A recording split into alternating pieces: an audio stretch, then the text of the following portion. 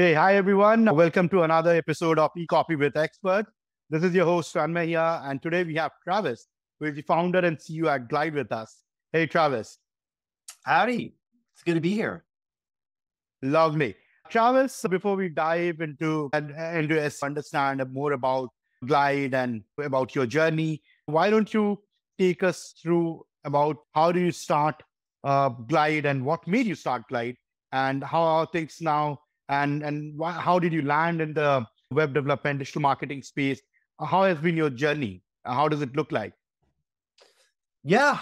I started the company in the year 2000. I got my degree in architecture from Texas A&M and honestly just loved all things digital. I've been on a computer since I was 7 years old and just always enjoyed being on the cutting edge of digital in all shapes and forms. And so Glide was a natural kind of outcropping of that. Also, I think I just have a high level of autonomy. So out of college, got a degree in architecture, but decided to go into graphic design. And so I was a graphic designer at an internet startup. The dot-com bubble burst, and I found a job at a tech startup that was thankfully hiring at the time. And it wasn't a couple of years before I realized I just wanted to go off on my own. Started a company briefly that was something similar to Vimeo, video for the web, a real-time video transcription for the web, but then started Glide and been doing that for a long time. And so Glide was really birthed out of just being on my own and doing things the way that I wanted to do. And when we started Glide, it was all about build amazing websites, create raving fan clients, and really ultimately deliver bottom line results. So I think early on, I remember reading a book called Web Design for ROI, and it like opened my eyes to this concept that's like making websites for people is not just, oh, I get to do this thing that I enjoy, which is design and development and the web and digital. It's this will tangibly help the bottom line of an organization. And so pretty early on, just using that kind of form and function, the architectural brain of left and right and balance, which is okay, beauty and science, right? It looks great, but it also performs well.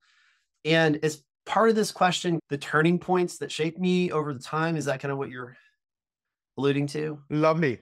And then what were the turning points for you, Travis, as an agency owner that kind of shaped your agency into what it is today? Yeah, that's something I've thought a lot about over the years and had some time to think about. I think for me, started the agency 2003, 2015. I was feeling like I was in a rut. In fact, I think at one point I was ready to just do something totally different. I was like, you know what? I think I might go and be like a coach for high school football or something like that.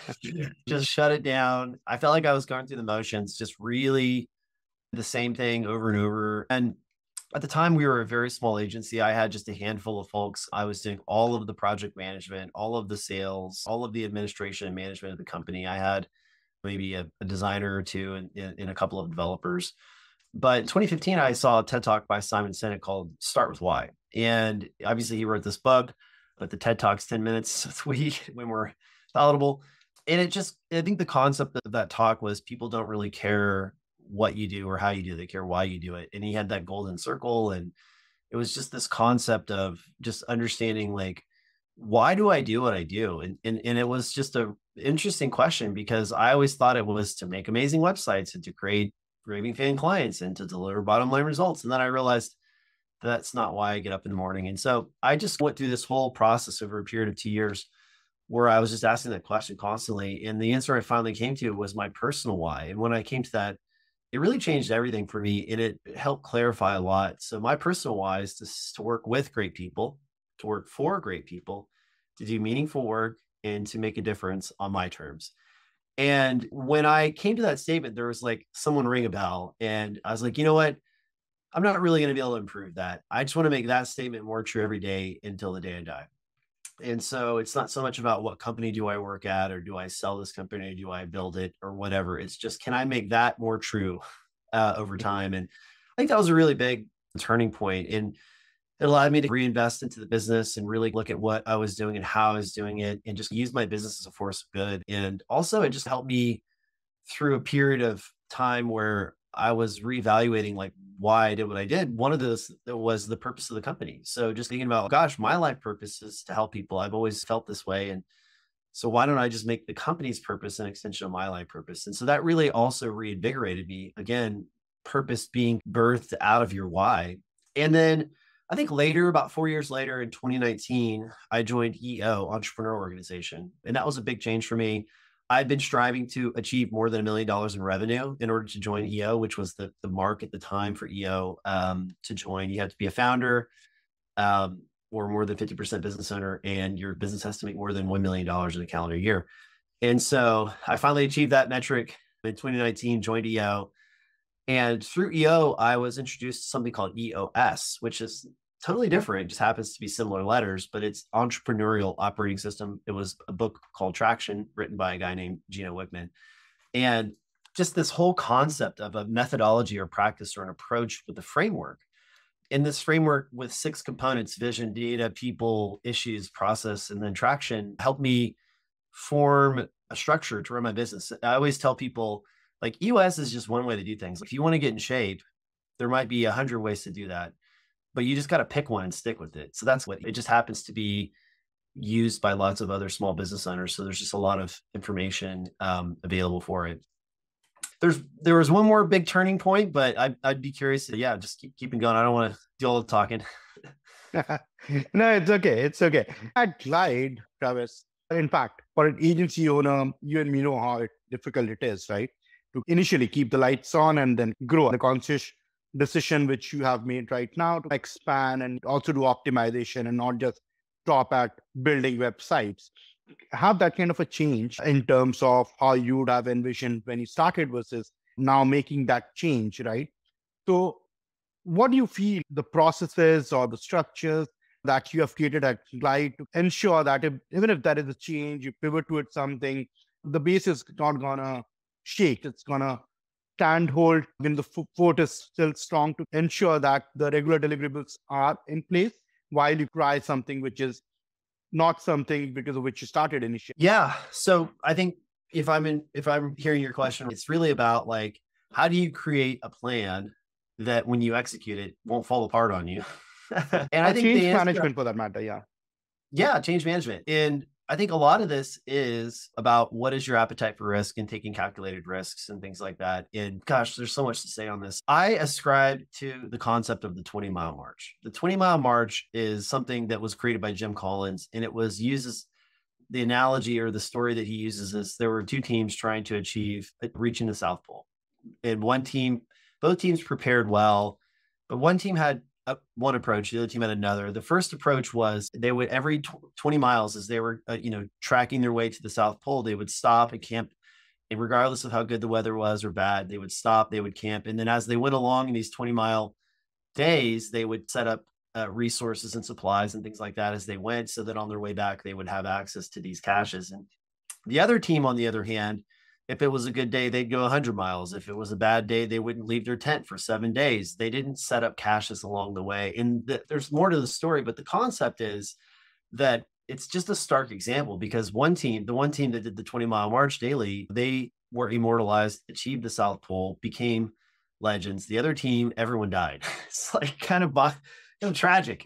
And so he applies this to the business context, that there are companies that want to grow 147% in 1 year, but the next year they've blown everything up and half their team is burned out and left. There's who knows what shenanigans could be going on. And so his suggestion is you look at Stryker, pharmaceutical company, or Southwest Airlines, an airline, the only airline to not furlough any employees, or Stryker having 20% growth year over year for 50 years straight. And so for me, it's always been about healthy growth and maintainable growth, also work-life balance. I'm a husband and father of 4, and just making sure that not only am I trying to achieve being a visionary leader and successful entrepreneur, but also being a great dad and a great husband. And so finding that work-life balance with that 20-mile march. So we typically set our goals around 25% growth year over year.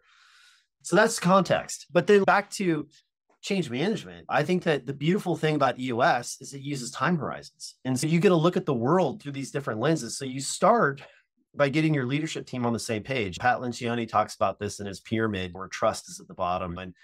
But the concept of EOS is, okay, let's envision what we want as a company, and let's get really clear on it. And then let's think out 10, 15 years and say, What's the big vision? What are we trying to accomplish? What's the big, hairy, audacious goal? And then you work backward from that to a 3-year picture. And you just say, okay, if we're to close our eyes and reach into the future, what does the company look like 3 years from now?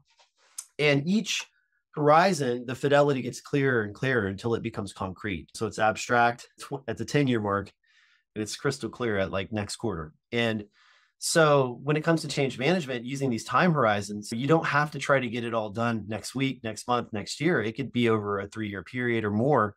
So a good example is casting the vision to the team that we want to be a B Corp. I can put that in the 3-year picture. Everybody knows it's coming. And then we can start preparing for in baby steps. One good example from a change management perspective was our 4-day work week journey. Changing as a professional services company from a 5-day work week to a 4-day work week is like insane if you think about it. If you live and die by professional services by billable hours, and you're taking an entire day off a week or 8 hours from billable time, how can that not be detrimental to your success, profitability, revenue growth, and things like that? And so you just can't do that. You can't just make a change from one day to the next. And so for the 4-day work week, just using that as like a microcosmic example, even though that was a pretty fundamental change for our company, I had a 4-year roadmap for that.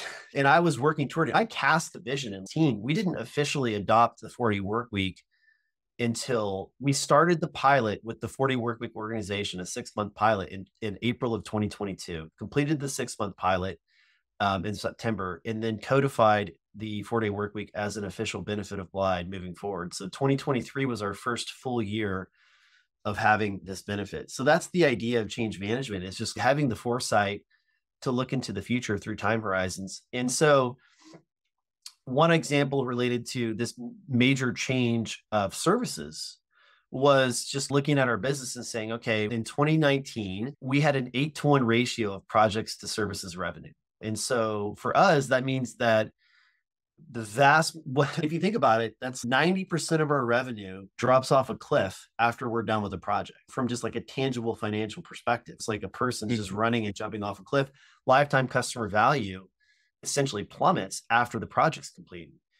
And so we really wanted to fix this. And you and I were talking about this earlier, that it wasn't just about how do we extract more money from our clients. Literally, the most important thing, going back to your vision, mission, values, purpose, all that stuff, was like, okay, if our purpose is to help people who help others, which is our codified purpose, and our vision is to scale impact for purpose-led organizations, and one of our core values is building meaningful relationships, why in the world would we not offer our clients ongoing services that allow us to support them ongoing? And yeah, we were doing support, things like that.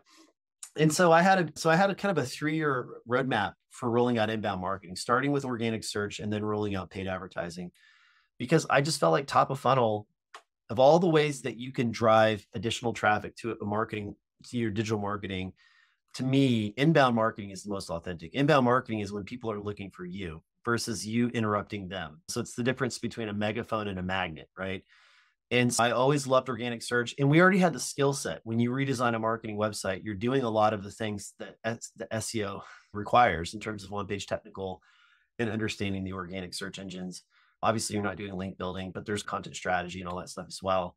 So the point is, by having these time horizons, we broke down what was a pretty monumental goal into bite-sized pieces as we work our way backward through those plans until it's okay. We don't have to build a thriving SEM service offering. We just need to hire one SEO person, or we need to reevaluate how we propose and sell SEO services, or we need to. And so each quarter built on the quarter before in a sequential fashion over a period of multiple years. And here we are now. 2019, we were an 8-to-1 ratio, and now we're at a 1-to-1 ratio from projects to services over a 4-year period. And so that's a huge change. Yeah. And it absolutely didn't happen by accident. Each year it was like, okay, 8-to-1. Okay, this year it's 4-to-1. Okay, this year it's 2-to-1. Okay, this year it's 1-to-1. And that revenue stability is really great because we're a small agency. I still do a lot of the sales, if not all the sales. And so for the project, which someday I hope I won't. So taking the burden off me to essentially have to pay for all of our salaries through projects is really great because it creates that income stability. So I hope that kind of answered your question. It did. And wonderful. You also made it, now you're a B Corp certified company. You also made it clients see 5,000 recently. So congratulations on that to you and the entire team, Travis. And lastly, Travis, as an agency or as someone who is running the show, at times it gets difficult to track and measure the success beyond those traditional financial indicators. So, how do you go about ensuring that everything is on track? You are knowing what's happening, what's not, and then how do you ensure that alignment between business goals and you are a very driven person when it comes to your mission and your vision. So, how do you ensure that that alignment between business goals and your own mission-driven values are in place? That's an awesome question. And it's something that we are like, it's ever evolving. I would say our pursuit of becoming a certified B Corp in 2023, which was a multi-year process we started in 2022, finished in 2020, was, I would say, the biggest, it was almost like a quantum leap in the Mm-hmm. answer to that question. So if the question is, how do we ensure alignment between business goals in our mission, vision, values, purpose by in measurement beyond just financial indicators? The B Corp, it's like it forces you to have a framework for accountability for everything that isn't financial almost. There's a financial component to B Corp where you're looking at things like making sure that your employees are being paid a living wage and understanding other things like that. But for example, when we became a B Corp, you have just 1,000 little areas where you get points for stuff. You get point, and you got to score an 80 or above in this, in at least in the methodology that they're using. I think they're changing the scoring model, but and it's okay. This one policy that you have will get you 0.5 points. Okay, good. Now you have 75.5 points left to get.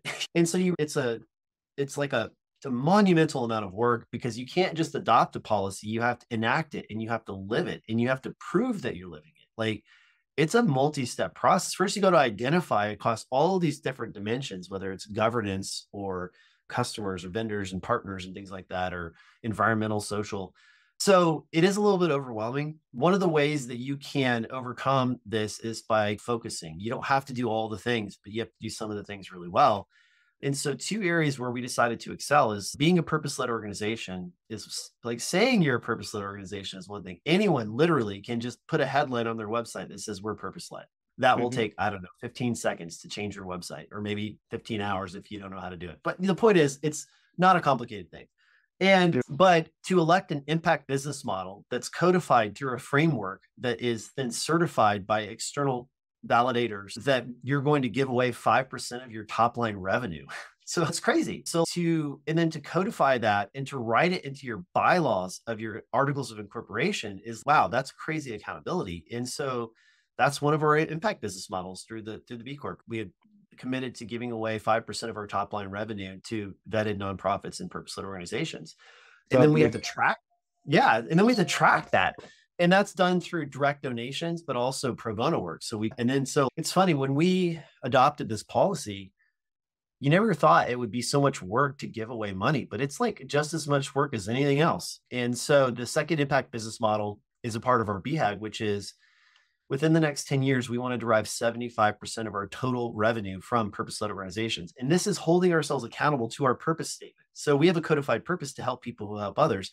Our BHAG is in direct alignment with our purpose statement. So if our purpose statement is to help people who help others, then our BHAG, which is, okay, we're making money from the people that are helping other people and we're quantifying it. So that is a perfect example of a metric. While that happens to be a financial metric, it really has nothing to do with the growth of the company or profitability. It has everything to do with what percentage of people that you're working with can you say are helping other people? It better be 75% in 10 years. And by setting that financial metric, it forces me, even in sales, to say, if I just sit around waiting for people to show up at our door and be interested in our products and services, and they're not purpose-led, we're never going to get to that goal. So we have to be proactive and intentional and go out and find those people. And yes, I think that there is a body recomposition, just like when you exercise and your body gets more healthy, where our body of clients is improving. And when you profess to the world, here's all the purpose-led organizations we're working with, and more purpose-led will come to you. Because I've always heard in marketing, the best thing you can do is see yourself in someone's marketing. If you have purpose-led organizations, they resonate with our work. And then there's some other intangibles related to what we measure. the beauty of EOS, again, is that in these time horizons, there's also metrics that are attached to each horizon. For example, we have a weekly meeting as a leadership team, and we have a weekly scorecard. It has essentially 4 dimensions to it. So the 4 dimensions, I pulled it up so I could reference it, but we have revenue operations, which includes sales and marketing. We have people operations, which includes the health of our teams. We have client operations, which is the health of our projects and services and client, satisfaction. And we have financial metrics. And so we look at those on a weekly basis. And so we can see, and all of those should be mostly leading indicators. So for example, for revenue operations, we're looking at things like how many sales calls do we have? How filled is the sales pipeline? And obviously closed deals is on there as well. And then at the quarterly level, we have key measurables, which is a component of US where we're looking at the bigger picture. And those core measurables might be like gross revenue or net profit, or maybe some other bigger numbers that don't change and fluctuate quite like on a weekly basis, which would be like net promoter score, which is almost like a biannual type number, which is customer sentiment. And so you take all of these and then you look at your 3-year picture and you can extrapolate out, right? So, one of the things we track is the number of reviews collected across a couple of key platforms like Clutch and Google and other places like that. And so it's like making sure that the reputation of Glide is growing in the marketplace. And so I think these are the ways that we calculate the health of the company. And then like other intangibles, for like in our quarterlies and our annuals, like we actually track the number of shout outs that are given. So the number of posts in our channel in Slack called shout outs. And so our goal is, we actually have a goal for it. So a weekly goal for shout outs is around 5 per person. I think we had about 5 per person on active on the team. We would want to see 20 or 30 of those per week, maybe more. If we have about 20 people or 15 people, I guess maybe 40 potentially. But the point is trying to actually like live out some of these core values of building meaningful relationships. So yeah, a lot of stuff. It's come a long way since I first started the company. Lovely, lovely journey, I must say, Travis. Great, Travis. It was lovely speaking with you. But before I let you go, I would like to play a quick rapid fire with you. I hope you're game for it. All right. Your favorite sport? I'm going to say football. Football. Okay. Then in that case, favorite football team? Can be club, can be country. It was the Cowboys, Dallas Cowboys, until they lost their first playoff game. And then I was devastated. My heart was ripped out of my chest. And so now I'm going to say that the Houston Texans. Now, what did you do with your first paycheck, Travis? My very first paycheck? Yeah, first paycheck of your life. Of my life. Oh my goodness. I was 14. I worked at a marina. Man, I probably bought, back in those days, you like rented VHS movies and then like Super Nintendo video games to play on the weekend. So I probably rented a movie and a video game and bought some Dr. Pepper. All right. Okay. The last one will not go any further. Your last. Oh my goodness. What was my last Google search? I don't remember. Maybe you could add into that now with the advent of ChatGPT, because I use ChatGPT a lot these days instead of search. And so my last search with ChatGPT, or conversation with ChatGPT, was about creating a quotes calendar for my team so that I can share inspirational quotes. Lovely. Great, Travis. It has been a pleasure speaking with you. And I'm sure our audience would benefit a lot out of the insights which you had shared today. So thank you for doing this with us. Really appreciate it, man. Thank you. And I hope you have a wonderful day.